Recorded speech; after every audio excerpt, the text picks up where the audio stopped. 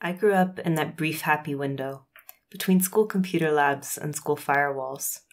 My elementary school had 16 computers, Blueberry iMacs donated from Apple during one of their many public school giveaway PR drives. The librarian was so proud of them. I'd take lunches in there and browse, reading facts and early blogs linked from cool sites of the day indexes. Later, I'd play Flash games and roleplay on forums, adopt e-pets, make websites. All the trappings of a child let loose on a world still building, a world in which a child could have a hand in building. By the 8th grade, school administrators had installed a firewall on school's computer network, for our safety, of course. There were ways around it. Proxy servers and redirects, VPNs, admin logins swiped from teachers' desks, that sort of thing. But there were not always ways around a teacher coming up behind you to catch you playing Flash games on school time. We diversified. We grew clever.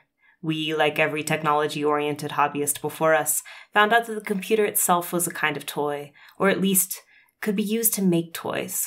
Surveilled by the typing instructor in the 10 minutes before class let out, we played the kinds of games that weren't games by the looking. Animating stick figures in PowerPoint, playing Battleship in Excel, changing all the UI sounds on Windows ME. Wiki racing. Wiki racing is a simple concept. Players must navigate from one article to another, only using lateral links to do so. You click from idea to idea, concept to concept, attempting to piece a path through the connective tissue, winnowing towards your destination article by finding ever more related concepts. It is a game of dead ends and surprising turns, and, as a child, plenty of guesses in the dark about what a particular word might mean or where a place actually is in this world. Like any game played on schoolyards, there are an infinity of variations to the wiki race. The back button is banned, no sidebars, we start in the same place, we all start somewhere different. No going through UK, no going through United States, winner is the fastest, winner is the least number of clicks, no keyboards, no Control F, 2 players, 10 players. The destination is decided each time, the destination is the other player's random article. The destination is selected from the following list. The destination is, and for us it always was, the article on philosophy. We played like this. 2 players, an audience to ensure honesty, a countdown, a click on random article. Here's where fairness broke down, of course. One might have a direct link to philosophy from random article, while another might be one line of text about a bird species in the Arctic. But that was the exciting part, the not knowing where you'd begin. You could click any blue link on the article itself. No back button, no search, no new random article. The clock is ticking. Where have you gotten yourself to? Your friend is trying to help. Look, that link's to church. Someone else is screaming, no cheating.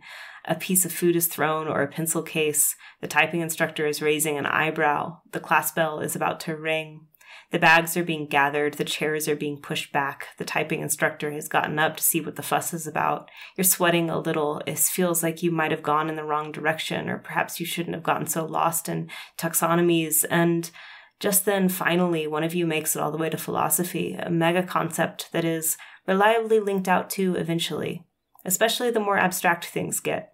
Most things have some philosophical element once they get big or heady enough, or at the very least, were named after someone who once invented a theory. These are sweet memories in their own way. Children skipping through the mass of human history and turning it into a game of structure and movement, and not one of reading or depth. Connectivity over content, a learning of the shape of the thing and not the texture of it. That's hyperlinks for you. Tim Berners-Lee, eat your heart out. In recent years, I found I wanted to use the wiki racing format for something else again. I envisioned this lecture of interconnected thoughts, the source material on screen, even as I talk over it. The structure apparent, citations shot through implicitly. The web of references spiraling out as I pick a path between them. Tracing my own walk, slower now that I am not a child and do not run like I once did, in front of an audience who can verify that I am not cheating. The appeal for me here is the externalized memory system, the collective one, the one that lets me apply my structural knowledge to other people's specific depths. This is reflected in the way I've memorized a dozen surefire paths to philosophy, although my own undergraduate studies on the subject constrain all my years' worth of knowledge to one paragraph of the philosophy article. Contents 3.1, on aesthetics. This collective memory system is the great promise of Wikipedia, after all, the free encyclopedia that anyone can edit. Wikipedia owes a lot of its philosophical origins to GNU and the General Public License, first written in 1989 and one of the cornerstones of the free software movement. This ideological origin of Wikipedia has perhaps gotten a little bit lost in the interceding years, but Wikipedia is the free encyclopedia, to borrow from GNU, in liberty, not in price. The 4 freedoms of the GPL are this. Freedom 0, the freedom to use the program for any purpose. Freedom 1, the freedom to study how the program works and change it. Freedom 2, the freedom to redistribute and make copies.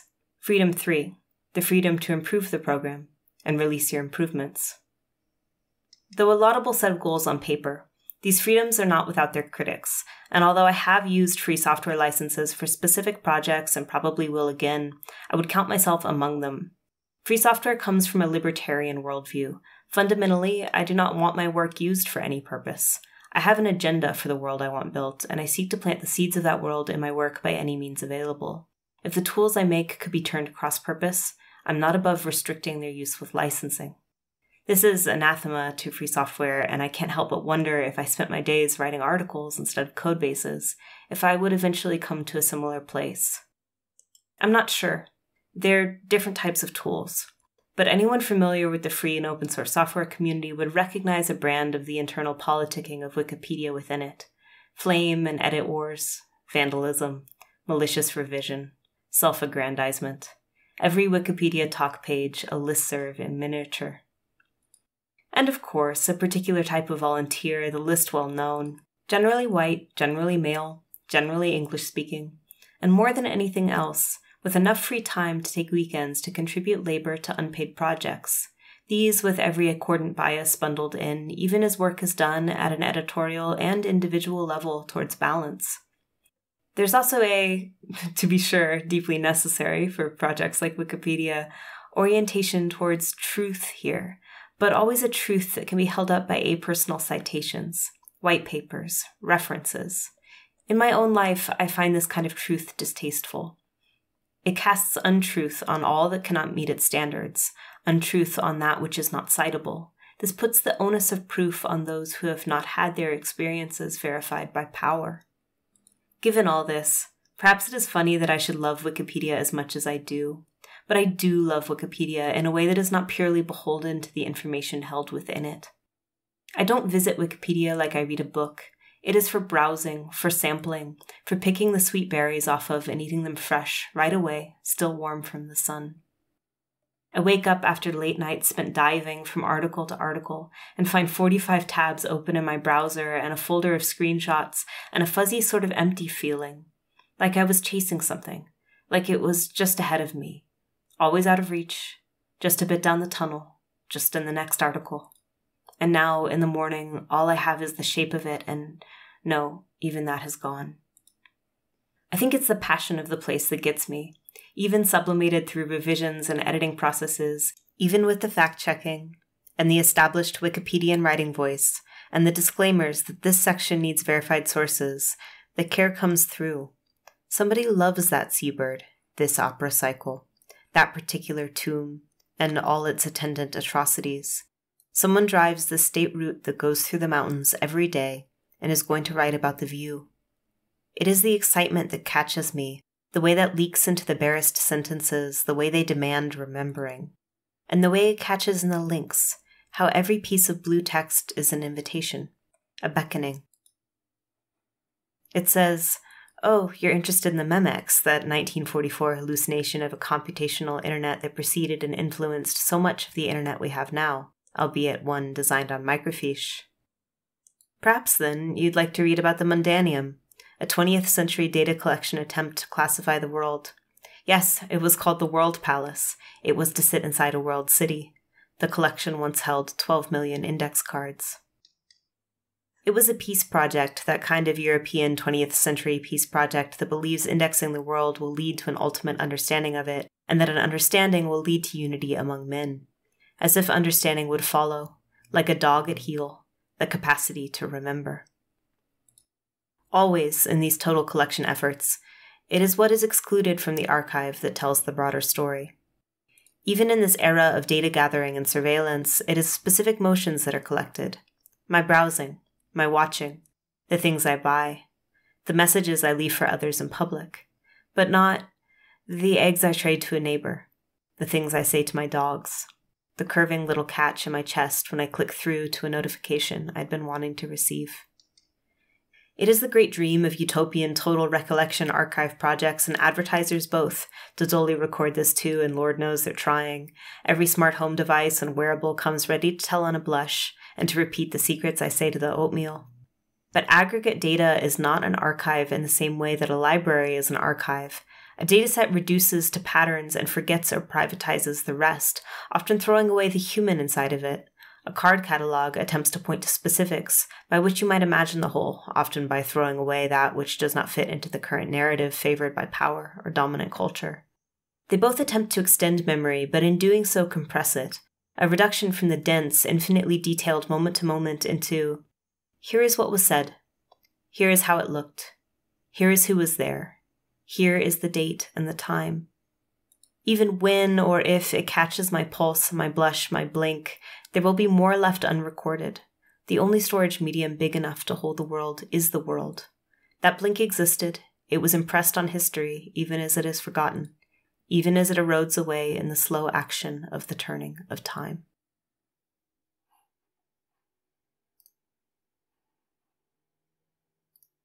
That the list of films about memory should be so short, while the list of films about amnesia should be so long, is a joke of specificity. This is exactly what happens when a subject too broad loses focus in the list. This is because, of course, every film is a film about memory. Every film is a display of dead moments, frozen, arranged, memorial, catalogued. I recently rewatched Chris Marker's Sunless. In it, he describes a film he'd like to make. It is also named Sun Soleil. It is also a science fiction movie posing as a documentary about a time traveler. He says, I imagine him moving slowly, heavily, about the volcanic soil that sticks to the soles. All of a sudden he stumbles, and the next step, it's a year later. He's walking on a small path near the Dutch border along a seabird sanctuary. That's for a start. Now, why this cut in time, this connection of memories, that's just it. He can't understand. He hasn't come from another planet. He comes from our future, 4001, the time when the human brain has reached the era of full employment. Everything works to perfection, all that we allow to slumber, including memory. Logical consequence, total recall, is memory anesthetized. After so many stories of men who had lost their memory, here is a story of one who has lost forgetting, and who, through some peculiarity of his nature, instead of drawing pride from the fact and scorning mankind of the past and its shadows, turned to it first with curiosity, and then with compassion. In the world he comes from, to call forth a vision, to be moved by a portrait, to tremble at the sound of music, can only be signs of a long and painful prehistory. He wants to understand. I once watched a campus building get torn down over the course of several weeks. I was working at a warehouse near the university and would take my lunch break sandwich and sit across the street to watch the cranes. For some reason, rather than take the building down all at once, they were demolishing it front to back, in layers. It was a 4 or 5 story building and Warren-like, having served mostly as professorial offices. Every day, by lunchtime, a new tableau had been sheared off, a new network of rooms and hallways visible to the air. Much of the furniture was still in place. I assume anything wanted had been removed and it was cheaper or more labor-effective to simply sort through the rubble for the rest. Once, I saw the huge scoop of an excavator come straight down onto a desk, which tumbled to the earth with the floor that had been beneath it. As it fell, its drawers opened and thousands of papers flew into the sky, swirling like birds before they drifted down to cover the entire build site. Nobody picked them up. Within a half hour, another slice of building came down, burying the paper in concrete and rebar. I later found out it was the old philosophy department. I'm writing this paragraph a few days before I'm scheduled to give this lecture. It is 2 a.m. I've just come back inside from the animals. I went out to feed everyone something little just because I knew I wouldn't be up early. The moon was just down, and in the pasture, in the dark, I turned off my flashlight and stood there for a moment in the cold, my breath billowing out around me under the crawling winter stars. And it was then that I remembered about the comet. The green comet of now, late winter 2023, was last here 50,000 years ago. It appeared in the sky above a prehistory where human beings still lived next to our sibling species, Neanderthals and Denisova people. In the sky here, it is stuck between Ursa Major and Minor, which means that it hardly moves over the course of the night. Close to Polaris, the stars appear to rotate around it. This was the first time I'd seen it. Fuzzy, faint, but unequivocally there, unmistakable from anything else. A cottony little smudge of a thing, it looks more like the pantry moth cocoons I've been cleaning out of the dry goods all month than some fiery sword. Still though, an orbit of 50,000 years. That's a hell of a thing. "Welcome back," I said with such firm loudness, as if I had to raise my voice a bit for the comet to hear, that the donkey started from his patient chewing beside me and went bouncing off into the dark. In 2020, during the first summer of the pandemic, I became singularly obsessed with the comet Neowise, or, to be more accurate, one of the comets Neowise, as they're named for the telescope, not the individual body. I was living back in my hometown, and every night for 2.5 weeks I climbed the biggest hill around, above the new library that wasn't built when I was a kid, and sat watch with my binoculars. There was an older man, always there with the telescope set up. He'd graciously train it to the comet, wipe down the eyepiece with rubbing alcohol, and retreat 15 feet so I could take a look. We'd shout pleasantries at each other over the parking lot. He was the only friend I made that year, and I didn't ever learn his name. My fondness for comets is partly their showy nature, partly a half-remembered childhood viewing of the last time Haley Bob came through in 1997, and a lot their implicit relationship with deep time, with periodic orbits so outside the scale of a human year or even a human life. There's a theory that it was comets that brought the ocean to an early Earth, that it was a billion years of bombardment that aggregated ice into ocean. Few to none of these would be the comets we're still graced by. Subsumed, those comets became the terrestrial water. Comets that pass close to the sun are called Sungrazers. Small Sungrazers vaporize at perihelion. Large ones may escape intact, but always with some of itself lost in the brilliance, like a favorite memory, accessed too often, replaced by the memory of visiting the memory. These are often the brightest comets, the so-called great comets. If I had to name this hour of talking, it would be named this: Sungrazer.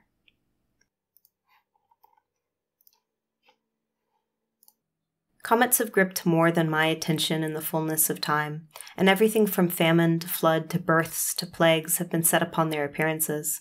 They're even supposed to foretell a good wine year. Comet vintages denote a grape harvested under a great comet, and though a distinctly uncitable truth, they do call a little extra attention or price. When I first sat down to start writing this talk a good month ago now, I thought I'd better read up a little on the subjects I thought I'd touch: memory, monuments, deep time. I'd never seen Cave of Forgotten Dreams, Herzog's 2011 documentary about the cave paintings at Chauvet, despite it being his most popular film. It opens, the very first shot, on a vineyard, planted just outside the cliffs that house the caves of paintings. But the paintings are pre-wine, pre-fermentation. They're also pre-grapes, at least as we know them. Before domestication, they were a much smaller, more tannic berry. If the people who painted the bears and horses at the caves ate grapes, it would have been these wild fruits, acrid and seedy, barely recognizable as the same fruit to a modern palate. I didn't love the movie. It was fine, beautiful even, but affected a flattening of subject. Perhaps I should have tried to see it in 3D as it was shot. Perhaps I would have been happier just reading the Wikipedia article on it. But I loved the opening on grapes. In this way, the people who painted the pictures feel even more recognizable as us, how art making has changed so little in all the time it took to produce the cultivation of grapes. At Chauvet, the dating of the cave paintings is done both by radiocarbon and by observation. Both point to two periods of human habitation, some 6,000 years apart, which is, incidentally, about as far from now as the first large-scale production of wine, circa 4000 BCE. Before, between, and after the periods of painting, the cave was home to a now extinct species of cave bear. Their scratches also mark the walls and are incorporated into the work at places, interspecies collaboration over thousands of years. And over it all grows a fine calcite crystal. This too is used to date the markings. Stone in particular environments forms at a specific rate, over millennia. Chauvet has been closed to the public since it was found, a lesson learned on Lascaux and other famous caves. Show caves are all but destroyed by visitation. The microbes that hike in on bodies and that are exhaled from breath make new lives in caverns, colonizing with mold and fungus and even simple carbon dioxide. There is no walking without altering. So, instead, visitors go to replica caves, built above ground in fastidious facsimile of the original. The sound, humidity, and temperature are all controlled to emulate the cave beneath. Lascaux has 3 of these replicas, with varying degrees of faithfulness to their source material. You could visit all 3 in one day, and make a date of it. A facsimile is a kind of monument, a memorial to a thing which, even if still extant, cannot be viewed. They are for looking without violence, or rather, for looking with an approved kind of violence, with the knowledge that a facsimile can always be remade and lose nothing. It is hard to predict what will be wanted in the future, which doesn't stop people from trying. The last century has seen the rise of the time capsule, a cultural invention that despite all appearances is for the now, not the later. A time capsule is made so that you may believe some part of you will last, will be remembered, no matter that they are inevitably fairly uninteresting upon their opening, full of, to quote, useless junk, albeit pristine and new useless junk. There are even time capsules buried in space. The Pioneer projects and the Voyager probes, and someday possibly KEO, a proposed artificial comet that has been set back some 20 years with a timeline that is more launch delays than updates. KEO is made to carry DVDs as well as some terrestrial samples. It will have a 50,000-year periodic orbit, and on re-entry its thermal layer is designed to burn off to create an artificial aurora. Time capsules are fine examples of speculation. They are stories about what humanity is, with every rough edge smoothed over for the sake of looking good for the future. Speaking of narratives, did you know that the Library of Alexandria didn't burn? There was possibly a warehouse fire at some point, which took some scrolls, but all evidence points to a library that simply experienced a slow decline in prestige and cultural importance over a period of centuries, until its collection was divvied out slowly to other institutions, and finally lost. Chris Marker wrote about a time traveler who conquered time. He remembers with perfect recall every detail of his life. He wishes to cry unbidden at music, feel his heart quicken and not know the cause. This is why he returns to our time, to witness the love of people who love without understanding why. But my time traveler comes from farther. He recalls not every detail of his life, but of all time. He extrapolates what will come from the perfect detail of the present, and by studying the present, he also knows the past. Like the scientists who trace in the air, unable to touch the painted wall, their touch a corruption, the movement of the cave bear marks, painter, then bear, then painter, then bear again. He can excavate from the present moment, scything both directions in time until it is all one flat panel of inevitability. For my time traveler, there is no need for museums. Every object is an equal archive. Everything present has achieved total density. He walks the earth completely untethered. Transparent, time melts away from him. He has not come to now from the future, he simply sees it all unraveling. He lives, as much as anyone like him can be said to live, floating. This brings another meaning to the phrase, until the end of time. It is monuments that most desire eternity. They operate on a different timescale than us, furious, focused memories carved from materials that resist change. But even monuments live in public. You can see evidence of the visitors to the Greyfriars Bobby Fountain in the shine of his nose, which is rubbed for good luck. The tarnish comes up, and some of the bronze with it, enough so that local officials have attempted to curb the practice, for fear of degradation, a rounding made by many hands. and many hands over a relatively short time, this photo of the fountain from 2003 to the last's 2017 shows a nose still patinaed. Even images in the Wikimedia Commons catch the motions. Greyfriars Bobby was a terrier who lived for 2 years with a breathing man. He then lived for 14 years above a dead one. What love must have existed in those 2 years to ask for 14 following of devotion? Or, from another angle, what cruelty must exist in this world to resign a dog to sleep on the grave of a dead man for 5,100 consecutive nights? Greyfriars Bobby is not the only dog to be memorialized in this way. Stories of loyal animals are popular fodder. They become monument when they are gone. The best of us, they are brave, loyal, smart, went into the unknown, saved a life. When they were violent, it was not their fault. They simply were doing what they were asked to do. Plus, well, everyone loves a statue of a dog. They are the kinds of statues that invite you to rub their noses in passing. Canis familiaris, canine of the household. Dogs were domesticated some 15,000 years ago. Before grapes, but after painting. Probably. The line between a wolf and a dog is a fuzzy one, and some anthropologists claim a species friendship that goes far longer. Regardless, they were the first domesticated species, and this can be seen on a genetic level, with a set of gene-based cognitive changes directly oriented at understanding and communicating with humans. There are a lot of famous dogs, but few stories like Laika. A stray, pulled off the street a week before the launch of Sputnik 2, Laika was the first living creature in orbit. Although other spacefaring dogs returned to Earth and resumed normal lives, even giving birth to puppies, one of which was sent to John F. Kennedy, Laika was never intended to return. Before the launch, she was taken home by a mission scientist to play with his children. He wrote later, "Laika was quiet and charming. I wanted to do something nice for her. She had so little time left to live." Official documents from the launch call her by a variety of names, including Little Bug, Little Lemon, and Curly. It wasn't until after that Laika, Barker, was settled on. She has several statues and a plaque, as well as a postage stamp and a brand of cigarettes and, of course, an entire Wikipedia article under her name. Is this propaganda or memorial? It's both, of course.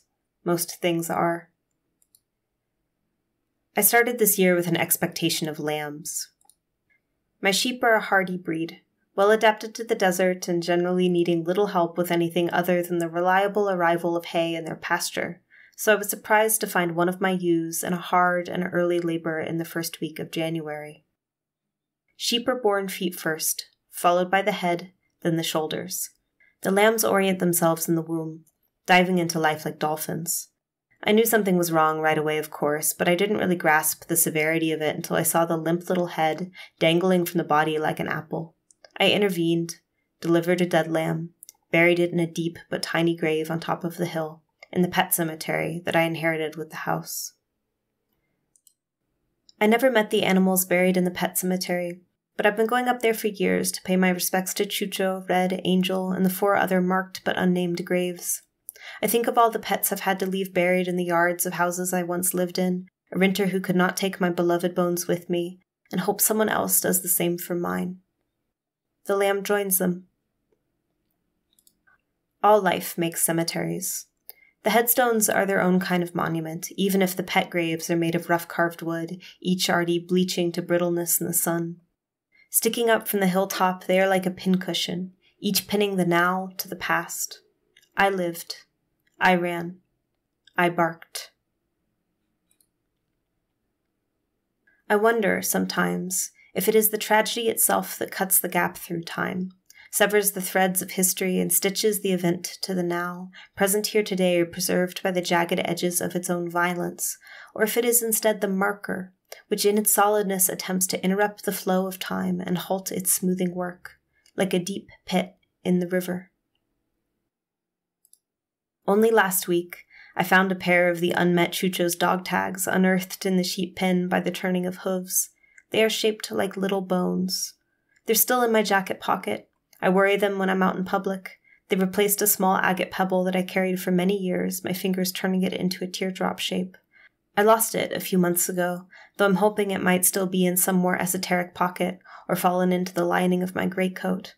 I used to lose it every winter, after all, when I put the coats away in the spring.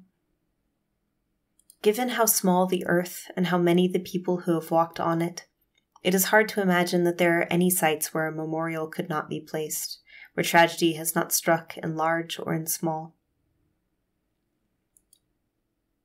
Heather grows pink, but can occasionally bloom white. It is a wild mutation, rises unbidden out of a normal population. But it is said that it will bloom white only where no blood has ever been spilled. Heather is specific, growing in particular regions. Yarrow is almost universal. A friendly plant, it precedes people. No matter where you walk, it often isn't far. White petals, feathery leaves. It has 100 names and 100 uses. Stomach upset, toothache, astringent. But its main use is to staunch wounds. For this, it has been called bloodwort, knight's milfoil, staunchweed, and woundwort. It was said that the centaur Chiron taught Achilles to use yarrow on the battlegrounds of Troy. From this, it took its Latin name, Achillea millefolium, Achilles' thousand leaf. The first time I ever saw pink yarrow was on the island of Suomenlinna, off the coast of Helsinki. Suomenlinna was a sea fortress built as a star fort in the 18th century. It saw a dozen wars, then a prison. There is still a penal labor camp on the island, among the few full-time residents and the picnicking tourists. I was there at midsummer. Longest day, there was sunset but no night. I swam in the ocean at 2 a.m. and still could not see the stars for the glow at the horizon. By sunrise, I was dry and walking along the enforced battlements looking out to sea. In the cracks of the stone walls grow flowers, and although I didn't know most of them, there was yarrow, of course. But it was blooming pink and purple, like the color of wild heather. I picked a flower head and pressed it in my paperback. I later learned that a primary mutagen for yarrow includes gunpowder. History is full of river stones, memories that have been turned in the water so many times that they have become rounded, become soft. The ground remembers the gunpowder, but many of the people are busy forgetting it, or telling a story about the memory of gunpowder, the smell of it, the taste, the danger, the role it played in the Great War, but never again that cutting, acrid moment when it bloomed like a flower across the much younger battlements, no moss between the stones, to propel a thing of danger into the night. The horror of that, the jagged violence. Look, I'm doing it now. Rounding a story. There is no explicability until after. That's the job of the editor, maybe, and the impulse that turns the world into encyclopedia entries. I do understand this. It is so hard to catch the specificity of moments. Trying, I fall into unnecessary hyperbole. I know I have this tendency, an overbearing that comes from wanting to make sure that I am understood, that I catch it, that I really show you. But rereading the words, it's always too much, too eager, not the world as it happened at all. In editing, I always find myself winnowing, rounding, until there is little of the original left. Despite my feelings about citational truth, I do much the same. I cannot tell you I felt this way, so I just tell you I was here. When I write letters, they say things like, "There's a fire going in the wood stove. The clouds have settled in over the stars. I'm eating lemon cake." Of course, I'm saying these things with a desperate specificity, as if each does hold the entirety of that moment. Today I ate a pear. I saw a rabbit. I swept the kitchen. I want you to understand that I grew that pear myself, that I watered the sapling I planted last year 3 times a week, all summer, that when it surprised me with a half-dozen pink-blushed fruits in the fall, I had to look up how to properly harvest them because I'd never grown pears before. How I found in the reading that, unlike many fruits, pears are not best right off the tree. Instead, they sweeten in the cold and the dark of a root cellar, the sugars concentrating and permeating the flesh until it becomes softer, rounder. How I've left them in the back of my refrigerator since September. When I finally cut one open today with my little knife with the cherrywood handle, it was as if a whole season of sunlight spilled out onto my kitchen table. The rabbit, the broom, the lemon cake, the wood stove. I want you to understand that each of these moments succeeded in catching me, holding for a second all of my attention and my devotion. Like the pear, each wrapped me up in the solidness of life, suspended me in it, even if just for a second. Still, it isn't enough. There are no words to record this. It is the job of the world, and the world only, to have that moment of time. The rest is facsimile, memorial, propaganda, story, article. So, I write instead, hoping you'll fill in the gaps. I've put a log on the fire. You can see the moon out my window. I've just shushed my dogs, who were barking.